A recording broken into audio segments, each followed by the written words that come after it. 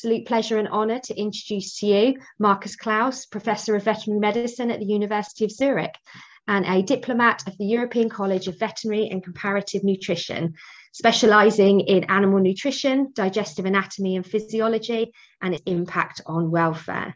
He's a member of EAZA's nutrition group and is a leading, highly respected scientist in his field and well known within the zoo industry for his work in zoo animal welfare and nutrition, publishing a plethora of highly influential papers, which I'm sure many of you have read and referred to on many an occasion. So it is my absolute honour that he is giving his time and expertise with us today. And I pass the floor to you, Marcus. Thank you very much, Sally. I'm trusting that everybody can hear me and I will get a sign if not. Thank you very much for inviting me to this webinar series, and I'll go right into the topic. We don't have your video on yet though, Marcus. Okay. Okay, people want to see me now. You want to see my presentation. We got you. Okay, so I titled this Beyond Enrichment, and I did this for a reason, because I think one of the things that are really important in our zoo, you call it industry or the zoo people, is the words that we are actually using. And maybe you've seen comedians use these examples of euphemisms that happen all the time, like, you know, something like global warming or something like pornography. That doesn't sound so nice. We invent nicer words for that, like global warming becomes climate change because change is something positive that's not so threatening. I want something with adult content, it even sounds like something decent, you know. In the zoo community, we have a euphemism that I find horrendous. And this is a euphemism that we use for standard decency that we should give our animals. And I'm convinced that this standard decency, this is what we call enrichment, as if this was something extra, something that is, oh, if we have the time, we do some enrichment. But, you know, an animal like a black bear whose diet is scattered along in nature and he has to go searching for it everywhere. If you do scatter feeding for an animal like that, you're not enriching it. If you lump feed it, that's pauperization. So I think if you're using the word enrichment, you give a certain attitude about the kind of standard husbandry that you have. And I'd be very careful with this and also careful about how we teach about that. There are other examples for names that are, I think, important. For example, you call an animal an omnivore. What are your associations with that? And what does a label like that mean? I find a very interesting example in this publication on wild boar, where in the abstract, because it's a pig, you know, and we all know pigs are omnivores, in the abstract they write it's an omnivore. And then one of the results of this review is that the diet is like about 90% plants. Why would you call something that eats 90% plants an omnivore? You know, we just do. We are so used to those labels. And actually, if you think about something being an omnivore, I think the association is, you know, you just feed it whatever you want. It will eat anything, even garbage. But if you would look in the literature, you would see these animals are not eating everything all the time. They have sequences depending on the season, upon the availability, that are not reflected in a label like omnivore. Similarly, another really dangerous word is frugivore, because if something's called a frugivore, we think, oh, well, we go to the supermarket and we buy fruit and feed that to them. And we tend to forget that the fruits that we have available in the supermarket have been bred for human taste, contain much more easily digestible carbohydrates, here in this picture from Xiaoling Husman, visualized as sugar cubes, than fruits have in nature, the so-called wild fruits. So just relying on words can give some strange malconclusions, I think. Of course, sometimes we need generalizations, like when we did a study on the length of the mammalian intestine, we want to classify them as animals that eat animal matter and herbivores and omnivores.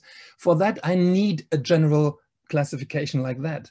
But if you work in a zoo, the situation is not like, I'm coming to the zoo today and let's see what kind of animals I have to take care of today. Oh, it's a bear. What is it? Quick, we have to decide. No, if you have a species at your zoo, you will keep it for many years, and there's no excuse not going to the literature, going to the details, and using the detailed information much rather than something like omnivore. And that's also important how you talk about these animals in your zoo. When we talk about diets and words that have been used to describe diets, there's this dichotomy in the zoo animal feeding history. Two ways of providing or mimicking natural diets, and it's symbolized by two Swiss people. This is the kindest person I've ever met, Hans Wackernagel, who's dead now, and Mr. Hediger, two people that worked in Swiss zoos. And the approaches to feeding are symbolized like that. The Radcliffe-Wackernagel approach is you have a complete feed where all the nutrients are in there as the animal needs it, together with all the supplements. And very often this translates into the one pellet for the species. And we tend to consider this somehow artificial. You don't really like that. On the other hand, there's the Hediger approach, who said that you should feed whole feeds like whole fruit or whole pieces of meat or whole grains, and you choose those so that they resemble the natural diet.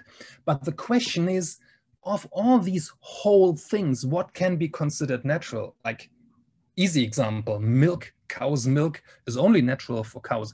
It's not natural for hardly any other species because milk has different composition. I already talked about fruit or the colorful vegetables not resembling anything in nutrient composition that is in the wild. And for me, the most impressive example that everything that derives from grains is not natural. Think about a strategy that a plant would evolve to be successful. Would that be shedding all its seeds at the same time? That would be completely stupid. It would only be good if it's domesticated by humans and we want to harvest them all at the same time. All the grains that we use have been, you should call them artificial because they have been changed by domestication of humans. So calling these kinds of food natural is probably not the right approach. We should say these are chopped, minced, and supplemented, and these foods they're whole and they're not supplemented. And we say we have problems with this approach because we don't have the typical physical structure, like things like fiber for ruminants comes to mind. In the production process, it might be difficult to limit some things like iron, for example. On the other hand, if you feed these whole forages, there might be selective feeding. Some animals might only take the fruit, but not the other stuff that you're providing. And very often they will not have all the nutrients that you need. For example, again, all the fruits, they don't have calcium, for example. So you know that a typical approach is that if you want to prevent animals from feeding selectively in this scheme, and from not getting a deficiency, well, you chop the fruit, you mix it, and you add a supplement. And now you have this situation where you have chopped, mixed, and supplemented, and chopped, mixed, and supplemented, and you think this is artificial, this is natural? The point is, a lot of people who work with animal husbandry, they like to do this. But what's the point? Why spend time with something you can outsource? And that is actually not the core business of someone looking after animals. If you're looking after animals, you should be concerned about the animals. If you want to chop veggies and put powder on it, maybe you should be a sous chef somewhere and work for the dessert on the menu. Now, when we're talking about the welfare of animals, the question is, which welfare is it that we're concerned about? Like this example that I showed also in the ENG conference, you have complex enclosures and you pride yourself that you're feeding whole prey to these animals in those enclosures, which is actually a good thing. But the question is, where does this whole prey come from? And the typical answer would be you have a supplier that breeds, for example, rats, just like lab animals. And now we are so concerned on the welfare on this side. But you know, those animals, they are animals first. They're only prey secondly. So they are systems where you can also keep your prey animals in a better, more natural, more enriched way, where you have a harvesting system down here. I'm not going to go into that, but you keep them so that their welfare is higher and you don't forget them. But if we take this one step further, if you think this is not good prey animal welfare, then of course this is not good prey animal welfare either. In other words, if you think this is a better prey animal welfare, if you allow rats to breed freely, form their own groups in larger enclosures that are structured, then of course this is also better prey animal welfare. When you keep carnivores, you have to kill something to feed them. And the question is, where do you do that? Do you do that where you don't see it and you prevent your own animals from breeding? Or do you ask yourself, where is welfare better? Is welfare better on this side? Or is welfare better on this side? If you think welfare is better on this side, you should evidently close your zoo. So I think most people will think welfare is better on that side. So if you are concerned about animal welfare, you should feed animals that you breed in your own zoo rather than buying them from somewhere else. Actually, the same situation would also apply to something like vultures or hyenas, where you can wonder, where is the welfare better, in your zoo or where you outsource the production of the meat? And you could even use carnivores for feeding them. It's few zoos that are proactive about this, but there was this wonderful example of one zoo that gave in its yearly report this year in Germany, not only the animals that died, but also the animal that died because they were used as food in the yearly report. So an approach to even expose the public to this thing. And by the way, how can you support conservation in situ? Like natural parks where elephants will live and will breed and will multiply. If you teach your audience that killing something like an elephant is not allowed, how will you then help in situ projects where at some stage populations will have to be controlled? You see, I'm coming into this point where I'm talking about the messages that you have, the narratives. And here I come to the slide where I say feeding has different implications. And of the different implications that it have, we're going to go through all three of them. One is you tell a story. By the feeding regime you tell a story not only to your visitors, also to your keepers, also to the young people that you educate in the art of animal husbandry. If you see a picture like that, what is the story? For me, the story would be something like, we show you that we can maintain wild animals and human care with diets that have nothing to do with natural diets. Yeah, but everybody knows a giraffe evolved to eat leaves on top of trees. What is your story if you feed it carrots? I don't know what it is that you want to tell your visitors in a setting like that. It's like we are concerned with welfare and conservation and we think it has nothing to do with feeding natural diets. What's the story visitors will get when they see a monkey with a banana? Is your story like a PR campaign for a banana company?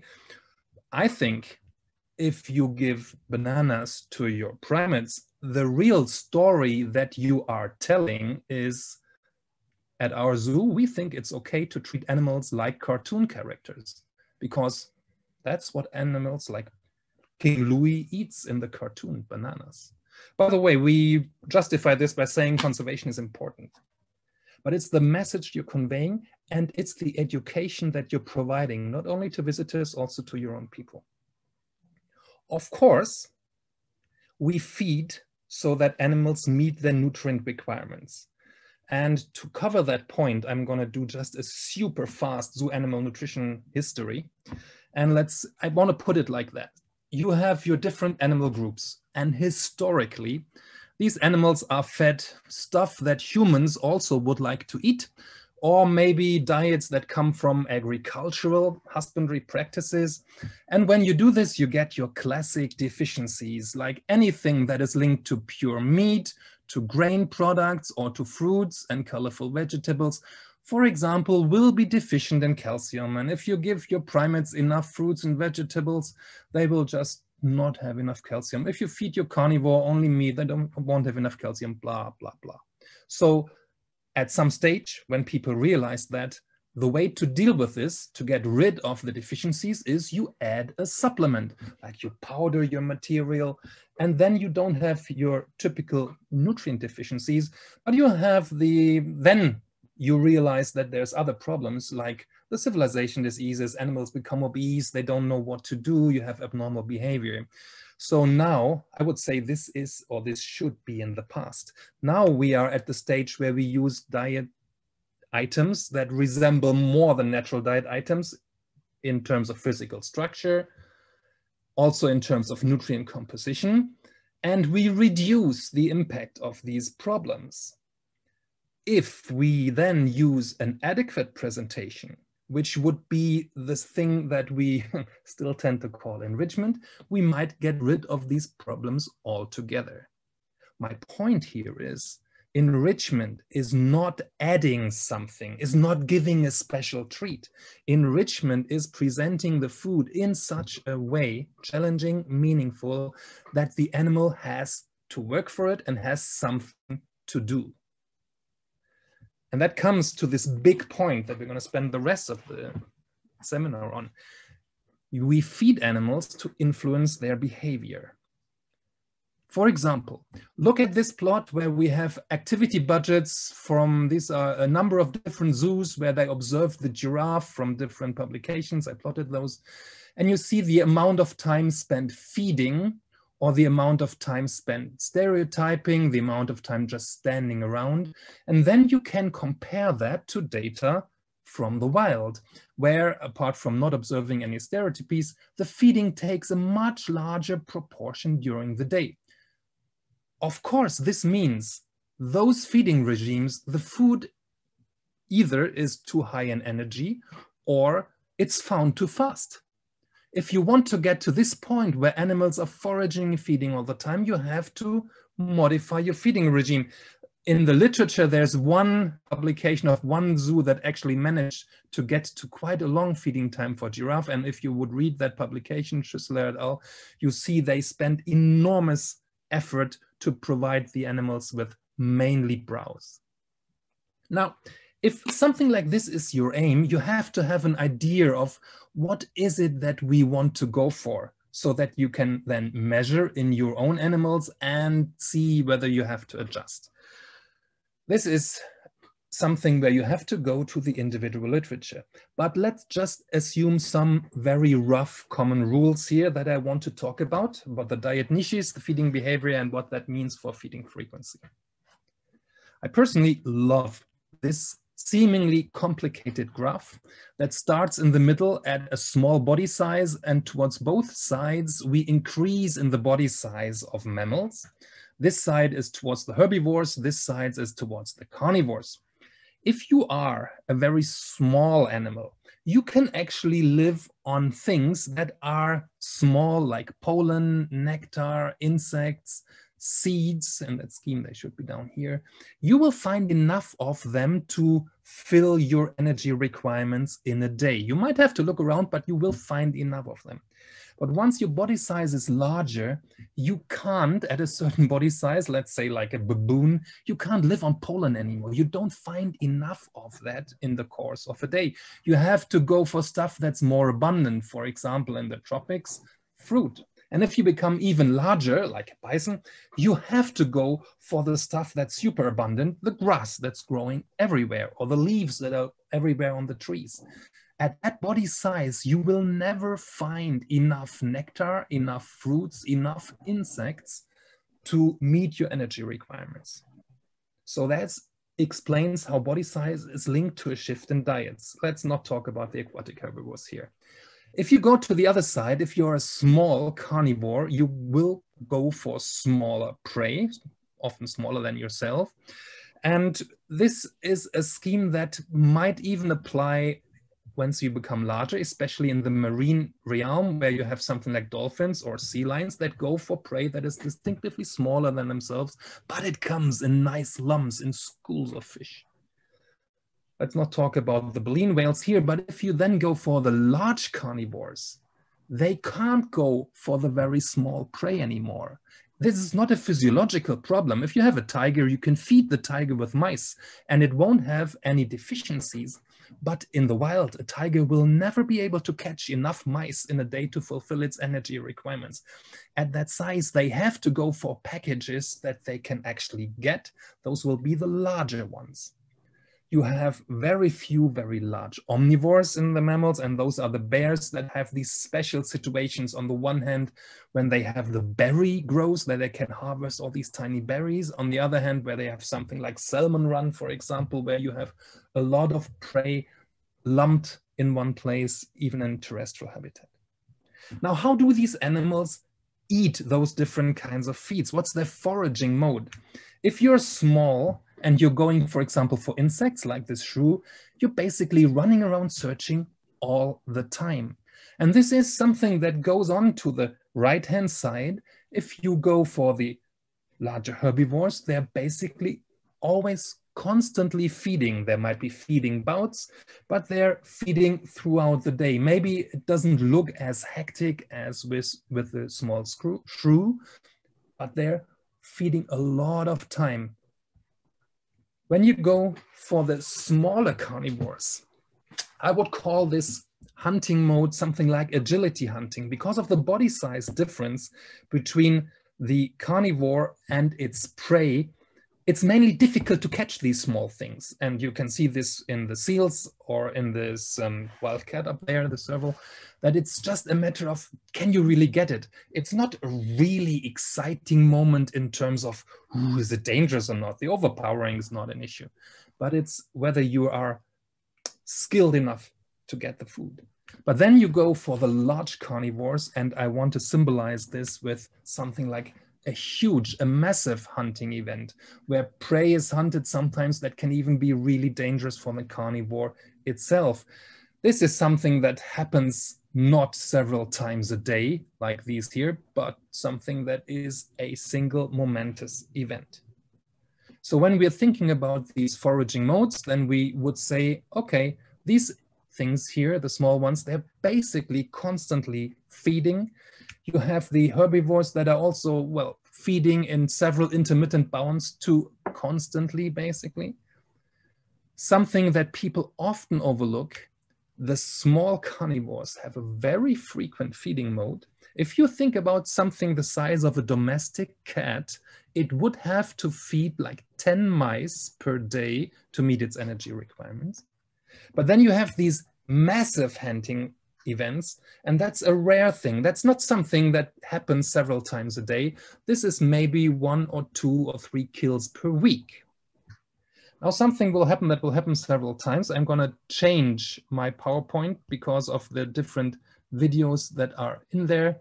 It requires me to have this in several different pieces. So now we've heard about the feeding frequency. How do we translate this into our human care?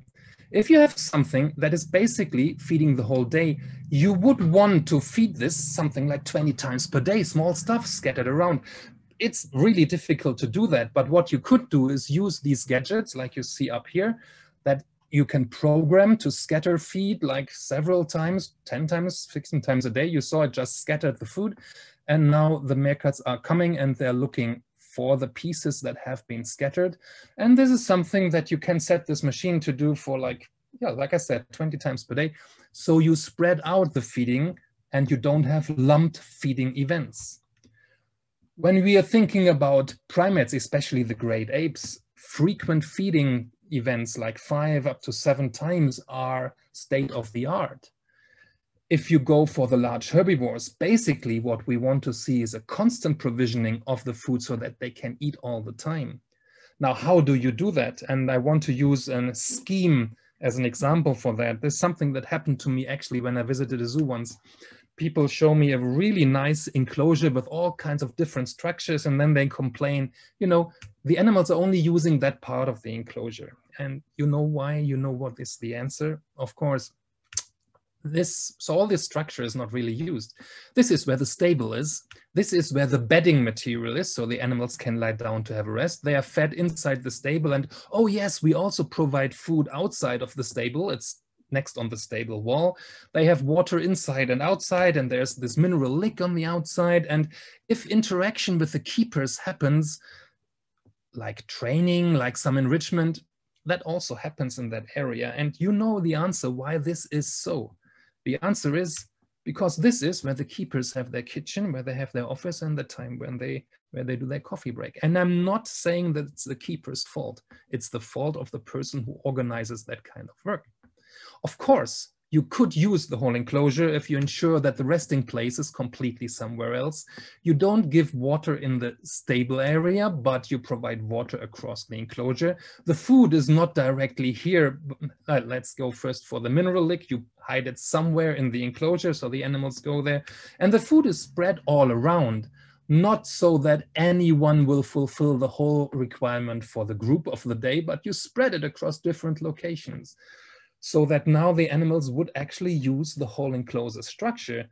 You might ask, where's the enrichment and the love coming in? But you know, the enrichment is the fact that the animals are using all this structure. The major problem with this is, who wants to go out and fill this, fill this, fill this, fill this, fill this, fill this, even if it's raining? It's much more convenient to just have one place for feeding down here. There are some solutions how this can be done in a smart way. For example, there are these different feeders that you can set up in your bear enclosures that will release food at different times, even depending on a sensor with a transponder of the bear, whatever. But the point is, with this kind of feeding regimes, you want to have it spread out across the enclosure and ensure by the feeding that the animals are using it. And you need smart solutions for that. Now, with the agility hunting, you might get something like frequent feeding, for example, if you combine it to these kinds of displays or shows for your marine mammals. But what about the smaller cats, for example? Like I said, a feral cat would eat something like 10 times a day, a mouse. Imagine an animal that has evolved to always catch something and then eat it completely. And it does so maybe 10 times a day. And now you feed it in this manner. You feed it in an amount that is everything it needs all on the same time. Do you think it will stop feeding after it has eaten a 10th and then go back and then come back later? Maybe some do, maybe some don't. This kind of feeding has been linked in the literature to the obesity in domestic cats. But think about these rare events where the large carnivores eat something and then gorge themselves and then don't hunt for 1 day, 2 days. And now think about a lion in the zoo and you feed it every day exactly the amount of food it needs according to the daily requirements. What will this animal feel? It will feel like, I'm okay, I have all the energy I need, but it will never feel a full stomach. This is something a little bit, you know, a little bit schizophrenic. Something like this should feel filled and digesting only. But it doesn't need energy. It's a strange situation. It has been linked in the literature to one of the reasons why these animals would do stereotypies. Now, when you're thinking these carnivores, there are several issues or things that that has evolved in the zoo nutrition history, how to make this kind of feeding more interesting. The first thing you might think of is something like physical challenges.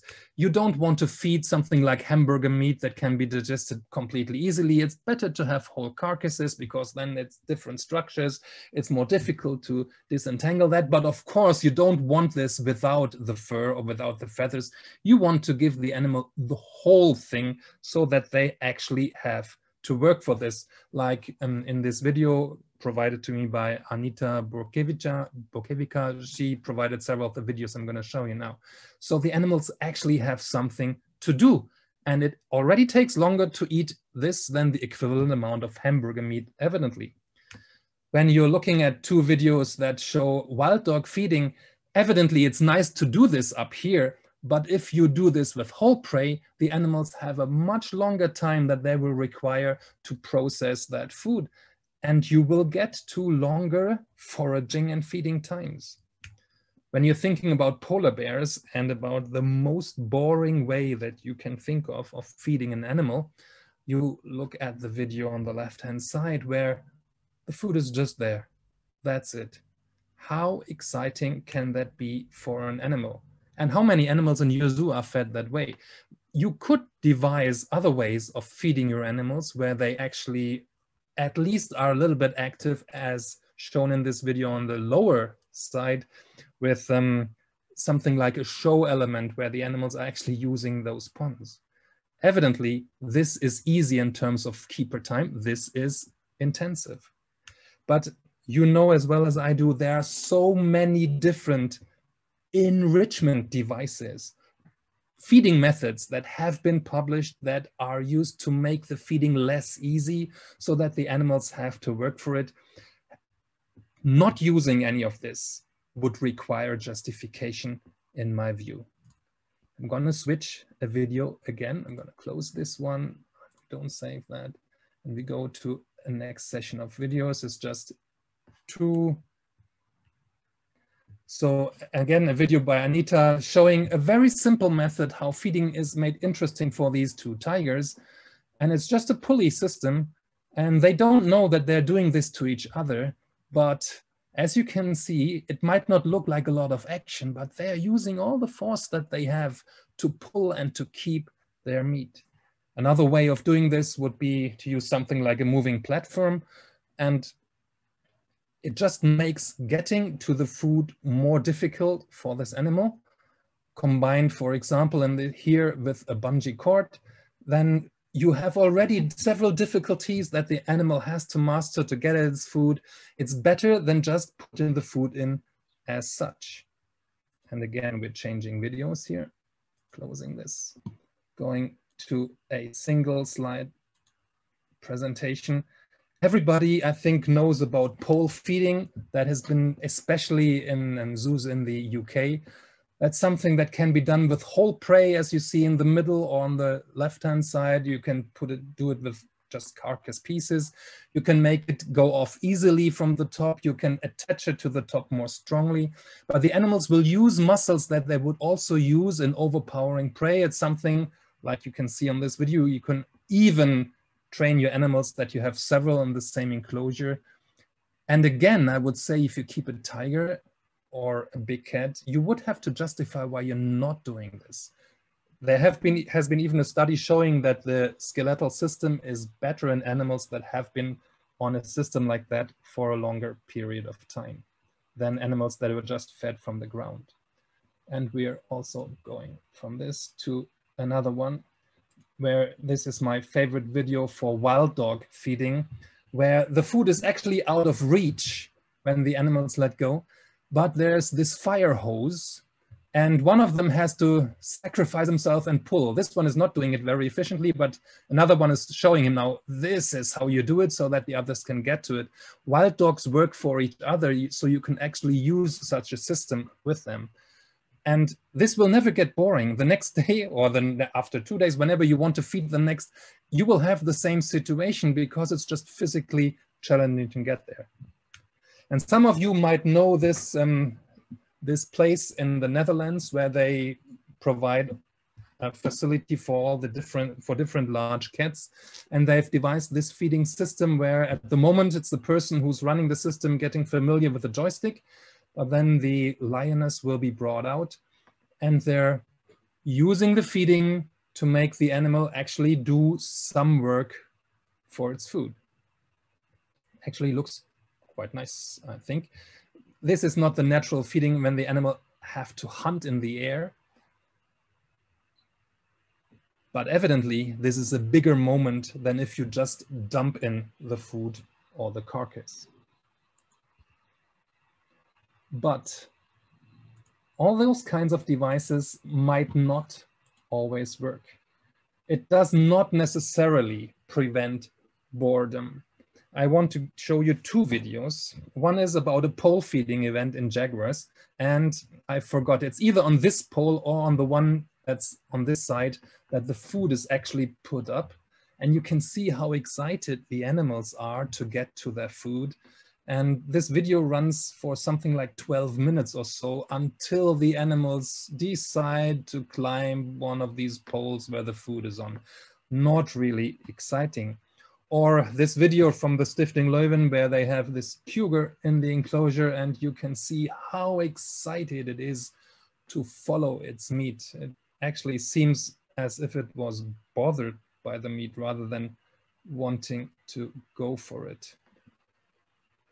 So a question is, what is it that makes this kind of feeding method enriching, really successful? What is it that you lack sometimes?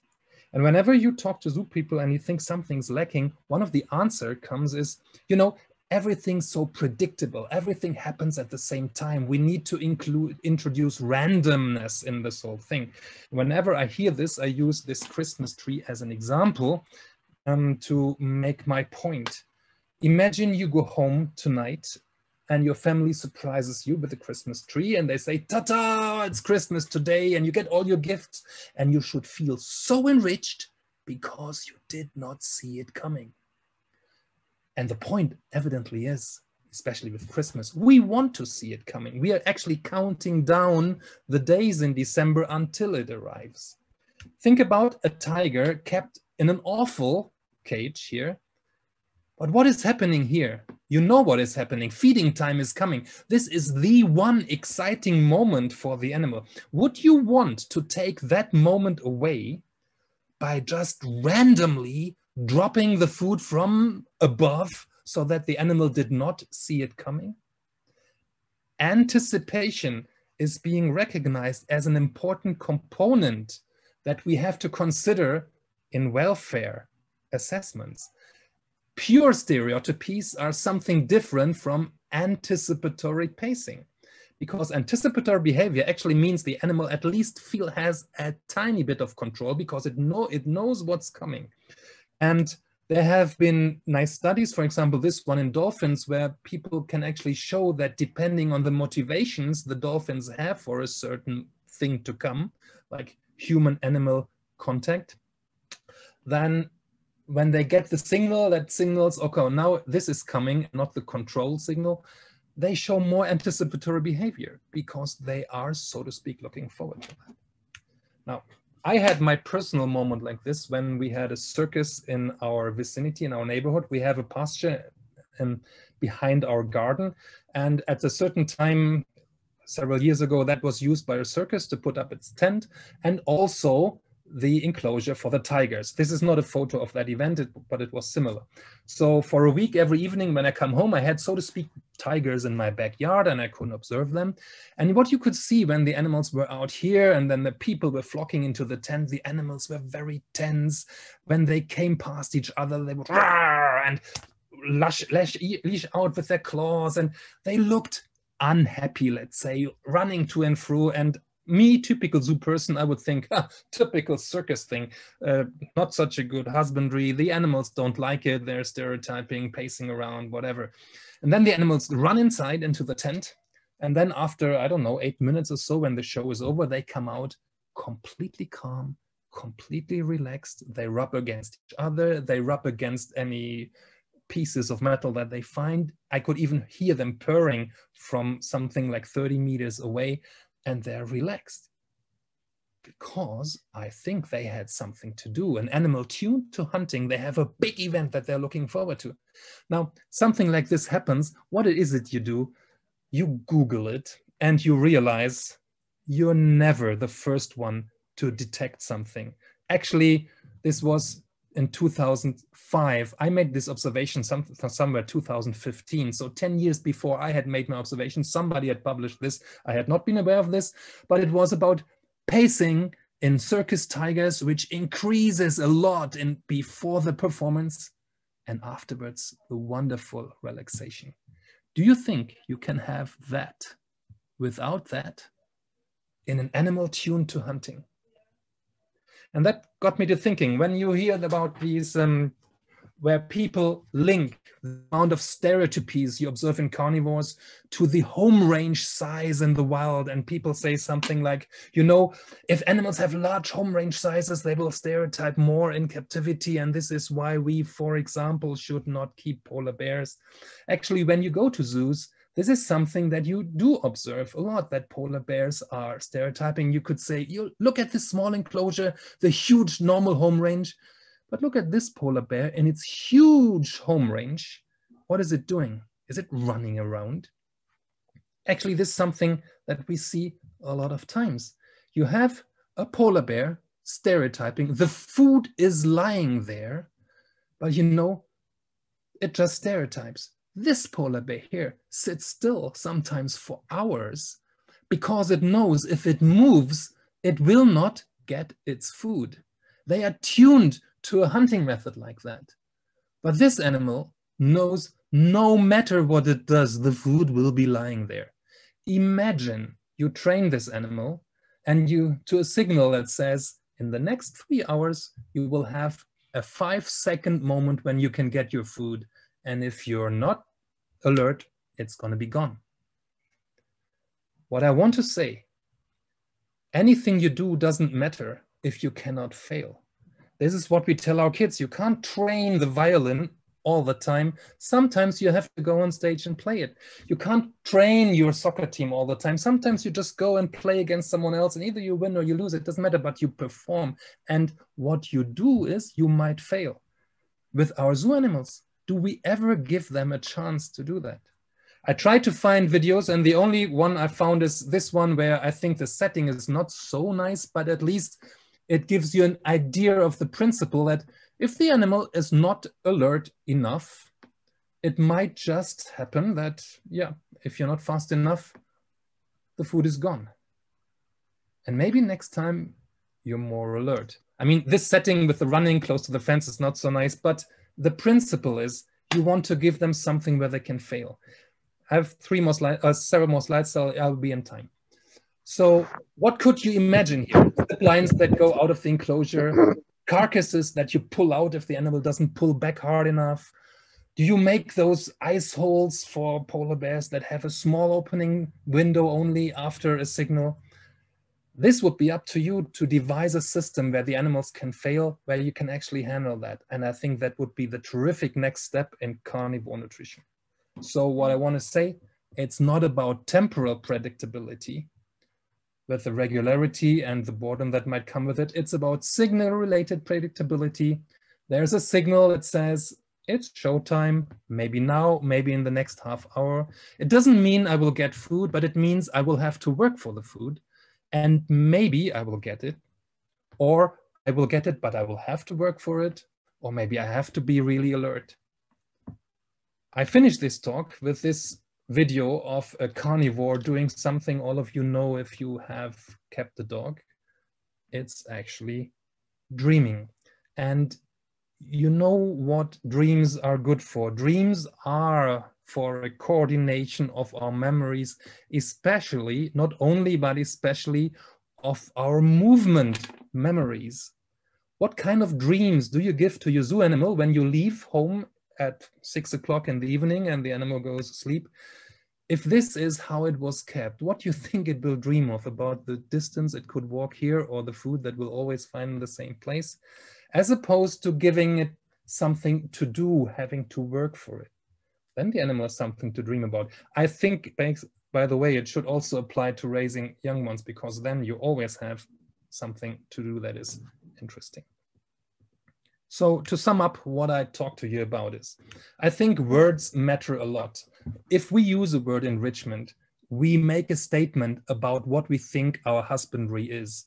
Using words like natural for something like an apple, which is completely artificial food, we give messages when we use words.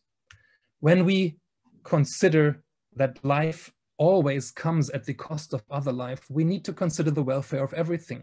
And it might mean that we can control welfare better if we actually breed what we feed rather than buy it somewhere else.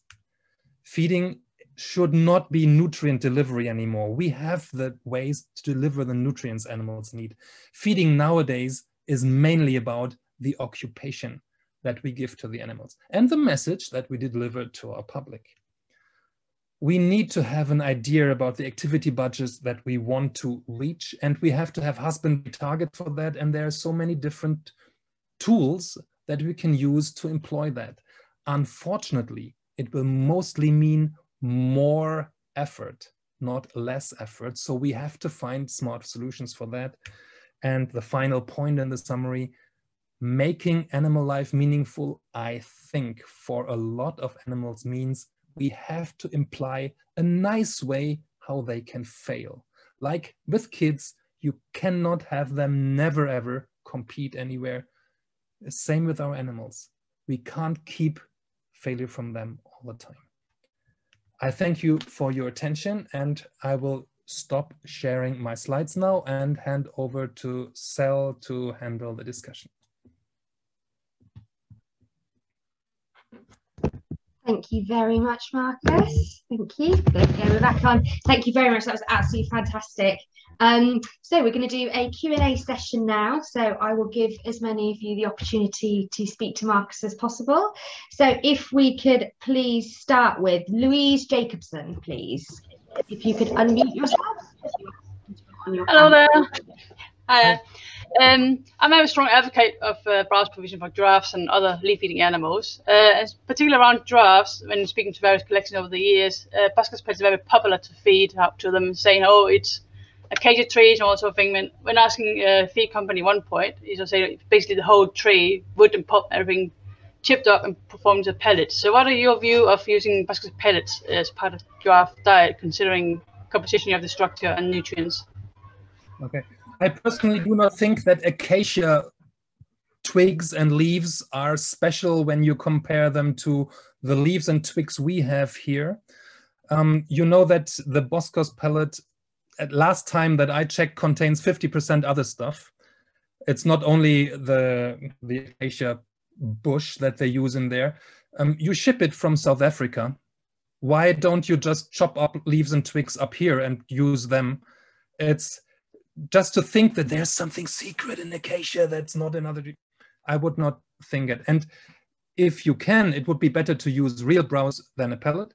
But if you want to use a pellet, then Buskers is good in terms of the high fiber content, but you can produce a high fiber content anywhere in the world and not ship it around the globe. That would be my opinion on that. Yeah, agree. Thank you very much. Thank you very much, Louise. And if I could now pass to Stuart Webster, please. If you could unmute yourself, and you're welcome to put your video on. Thank you. Hi, Marcus. Thank you for that. Marcus, I'm a donor to my local zoo, and it always concerns me about the amount of time the gorillas spend sitting down and doing nothing. And I heard what you said, that the best practice is 5 to 6 times in a day. Are there tools or machinery that we can put into the enclosure? You talked about the electronic for the meerkats, but are there ones specially built for gorillas to distribute the feeding throughout the day? Okay. The question was, I couldn't hear it very well, but I think the question was whether there are specifically gadgets for gorillas that can be used. I'm not aware of that. To my knowledge, this scatter feeding, like I showed you for the meerkats, this is also something that's recent. This is not something that's being used routinely in meerkat husbandries all over Europe. Something I would hope becomes more nowadays. For the great apes, the only ways that I know is that keepers actually feed 6 or 7 times a day. And this is something, I understand that this is problematic. If you come historically from a certain setting and a certain amount of keepers that you have, and now you ask everybody to do more work, you have to cut down somewhere else. But to say we just keep on running as we are is also not the solution. You have to find a way of doing this. The pellets can be scattered by machines like that. So you might use that to distribute a high fiber pellet several times a day. Then you would have to make sure that this is at times a day where they actually want to go for that and not have like another feeding with apples and bananas in half an hour that they would then go for and rather outweigh the time. But I can only say there are no standard solutions for that at the moment. And for me, this is where the zoo community has to make the next step, get to the next level in animal husbandry, and everybody is asked to come up with solutions for that. At the moment, I would say, talk with the keeper team and try to figure out a way that you can increase the number of times. Like, don't put all the browse at once, but split the same amount of browse over 2 different feedings, because that will make a difference. The animals will have less wastage if you make it scarcer at each feeding. It might take convincing, but if you like your animals, it should not take too much convincing, because you will see those effects, how it affects behavior easily.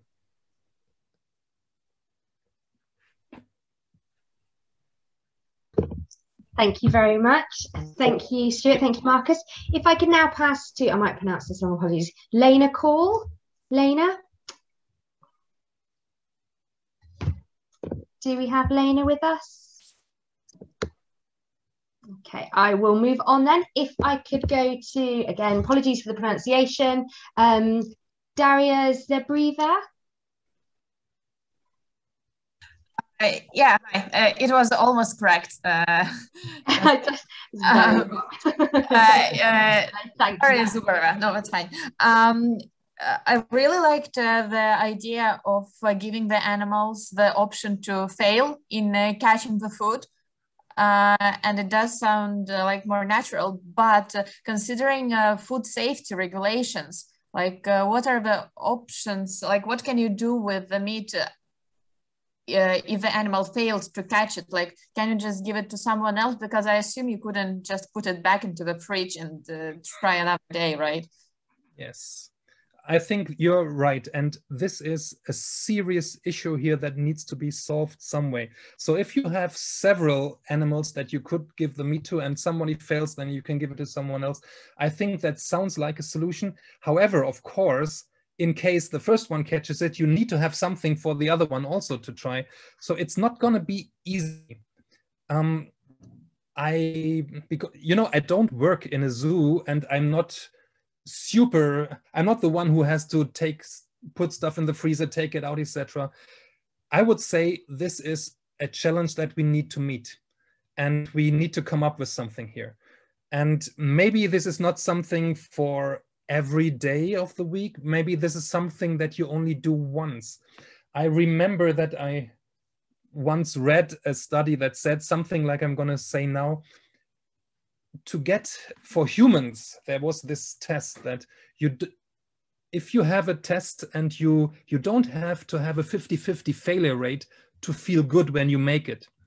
You just have to fail every now and then to feel achievement. So it's not something that you have to provide on a completely everyday basis, maybe, but the animal has to know that it can happen. And even doing this only, let's say, in every 4th feeding attempt might already show an effect. This has not been studied, you know. To my knowledge, there's not a single zoo that feeds that way.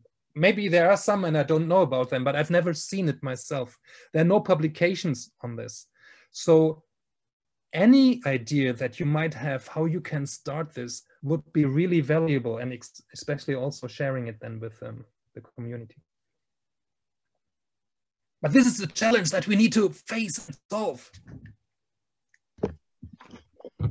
Thank you very much. Now I have a question to ask on somebody's behalf.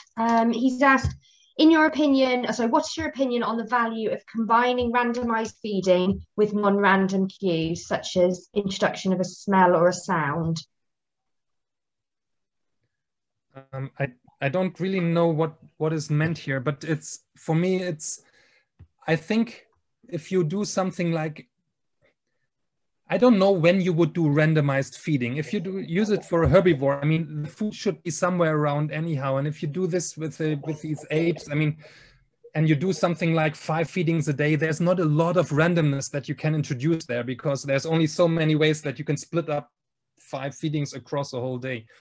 So I personally would think, if it's possible, and I'm not an animal trainer, so if it's possible that you can give cues to the animals that tell them something about what is going to be happening at some stage later, that is terrific. Like, imagine that you have your tigers, and of course, you don't only do pole feeding or nothing, but you do the pole feeding, and maybe on other days you do something like a swimming platform, or some instances you do. I know a zoo that does this rope pulling the audience against the jaguar, and I mean, it's never getting really out, but it already gives something. And you train the animal to understand different signals in the morning so that it knows, okay, this afternoon it's going to be the pole, or this afternoon it's going to be the swing platform. I would already think that after not such a long time, animals will know what that signal means. And then they have to think that their life is filled with something that they know is going to happen, and they can think about it, or maybe they decide not to think about it. So I think this signaling is something that should be used to make life interesting. Maybe even for herbivores, you could do something like this with salt licks, that you don't provide the salt lick on a daily basis, but only 3 or 4 times a day, combined with a certain signal that they know, later today there's going to be the salt lick. Who knows? But it would be something that is an addition to their mental life compared to not doing it. Thank you very much. And if I could now pass to Holly Cole, please. Holly, if you could unmute yourself, and you're welcome to put your video on.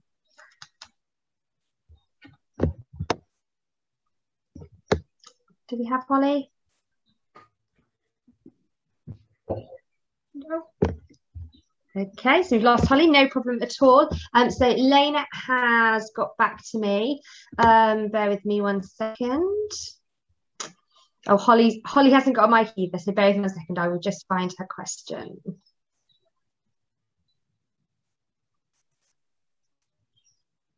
Apologies for the delay.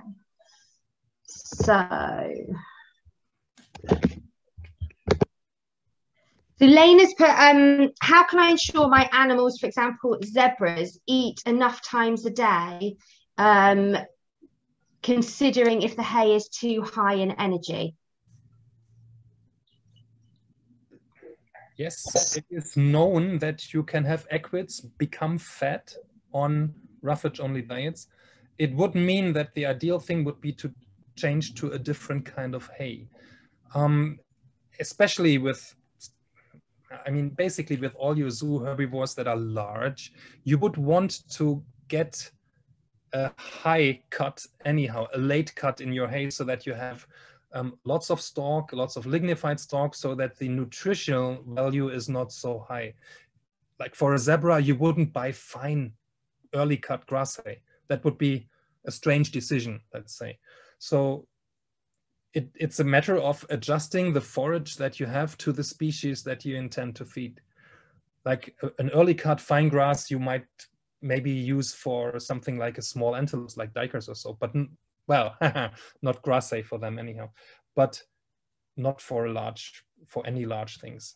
Maybe except if they are in lactation and you want to boost the energy somewhere, then it would be a good idea to have a higher digestible grass hay with them.